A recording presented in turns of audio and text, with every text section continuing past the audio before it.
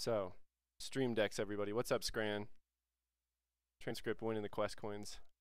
Beautiful work. If you guys don't know what stream decks are, they're super useful tools by the company Elgato. In fact, I might just bring one up on Google here. Let's see. Stream deck.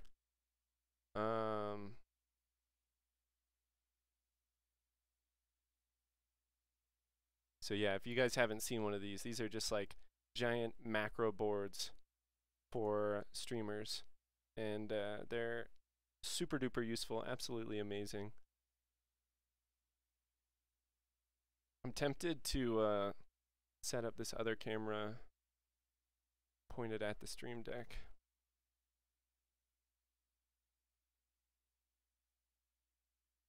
Let me see if I can figure this out real quick. Give me one moment.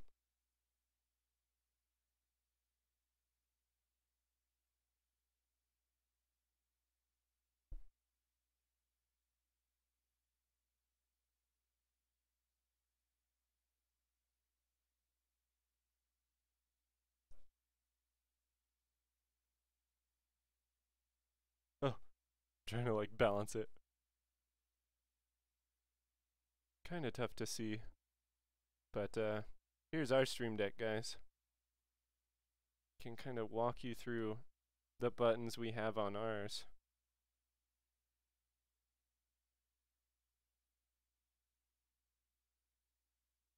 I'll leave that view right there for now. You guys should remove the picture that says Battlefield Deluxe giveaway at 10 p.m. MST unless that's real, because I need in that. No, that was a giveaway for that day, so that's old. Yeah, I guess we could probably remove that. It's a good idea. Noted. Thanks, transcript. So I'll show you a few of the different macros we like to use. These are two of our most popular macros on our stream deck, player 1 and player 2, and we use these to disable the cameras and name tags depending on which side you're on. And I can also do the same with the stream deck over there. And we have that set up to have multiple uses in every scene. And one thing that's really cool about when you set up a macro like this, if it's not something that's doing a specific action inside of OBS, which is one of the stream deck's most powerful tools, say if I was wanting, like, I could go to any scene and basically anything that I want this same button to interact with, I can just go to the hotkey in OBS. In fact, I'm going to demonstrate this right now because it's kind of hard to talk about. It'll be easier to show. So I can go into over and over again and expecting a different That's funny. So if you go to hotkeys here, and this is how I like to kind of set up those buttons.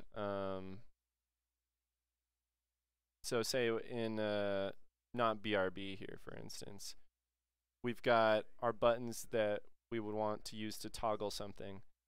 We could put the overlay on it, and then what we would do is we would just click it, then press that button.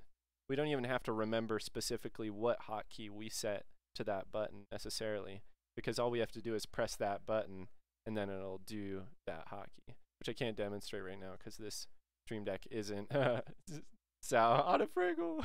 He loves it. I'm glad you're here for that. So that's just a really good way to think about macros, is like I could set each one of these buttons to like the craziest thing, right? Like Control Shift XLY or whatever, which I don't think is even possible. But I don't need to remember, oh, my my donation goal is on Control Shift that, and my this is on that. All you have to do is assign it to a button, and you can make that button have multiple functions across different scenes if you're using a macro. I used to have crazy hotkeys. Dude, hotkeys can be so useful, but they can also be very confusing. So I think it's like, it's important to have a strategy when you're using hotkeys. We also have our famous swap button that allows us to change back and forth between perspectives. This is actually a switch. So if we go in here to system hotkey switch, this allows you to toggle between two different macros basically. So there's like a hotkey like this where it's just performing the same action every time you press it, and then a swap button where it's alternating between two buttons, basically like a toggle.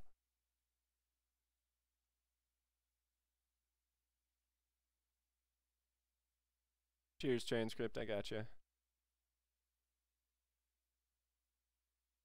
Change my title real quick. Sorry, guys.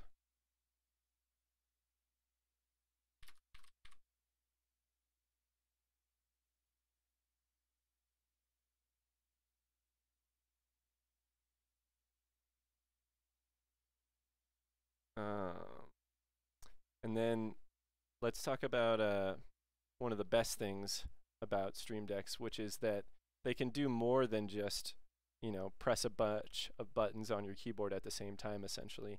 They can actually, OBS or Stream Decks can actually interact directly with OBS and Streamlabs OBS. So it can grab specific sources, so you can mute specific microphones.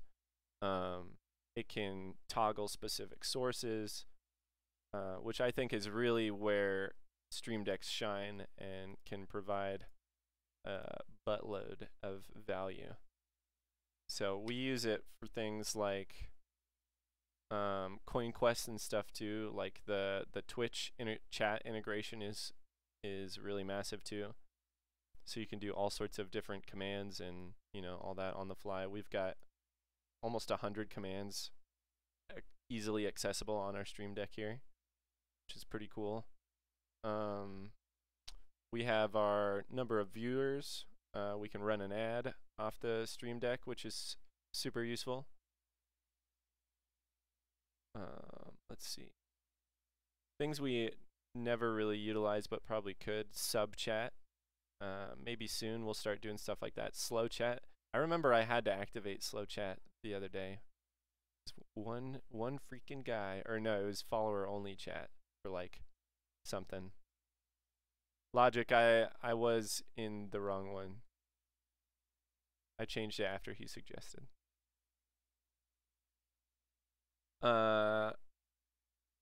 Creating clips is so clutch on the Stream Deck. That's absolutely massive. One change that I actually want us to make, if we go over here, you can see this is our clip button. You actually have to go inside a folder, then press it to clip, and then go back out. I feel like we really need that clip button accessible right on our home page here.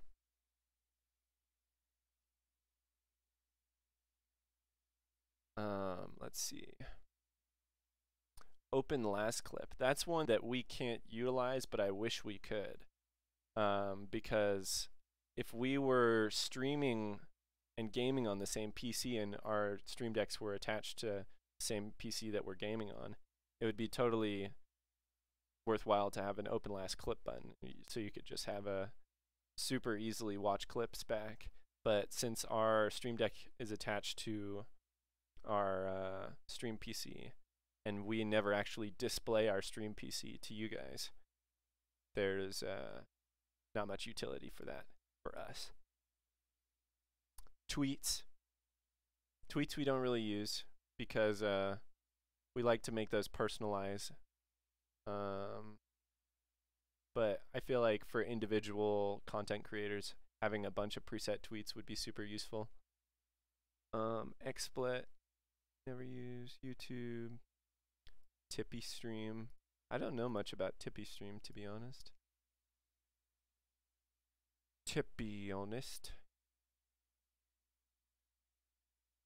Spin. Alright, let's see. one thing that's super, I mean, pretty much the bread and butter of the Stream Deck is the fact that you can just create folders. So basically, you have an infinite amount of options and data here at your disposal, on top of different profiles that you can actively switch between. We don't make use of this at all. I've always thought it would be really cool for us all to have our own custom Stream Deck configuration. You just go in and be like, and it's like Jack's configuration, and you know, I have like certain specific Rocket League scenes or Surviv scenes and stuff like that. But we are not that quite extensively customized. But you know, maybe someday. There's also some soundboard stuff. If we didn't utilize the Stream Elements shop, we would probably have some random soundboard stuff to play on there. Yo, what's up, Yellow Mang? Doing a tutorial on Stream Decks right now. Just talking about them, having a little discussion. You ever used a Stream Deck, or you want one for your stream?